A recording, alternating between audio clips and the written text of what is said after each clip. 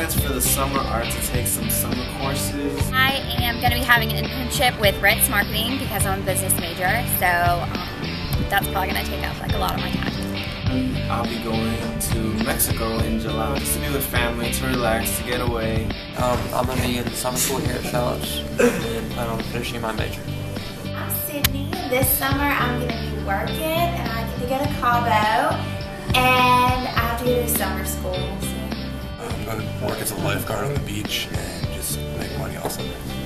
This summer I will be graduating from UNC Charlotte. I'm getting a degree in sociology. I'm really excited about that. Be working and playing lacrosse.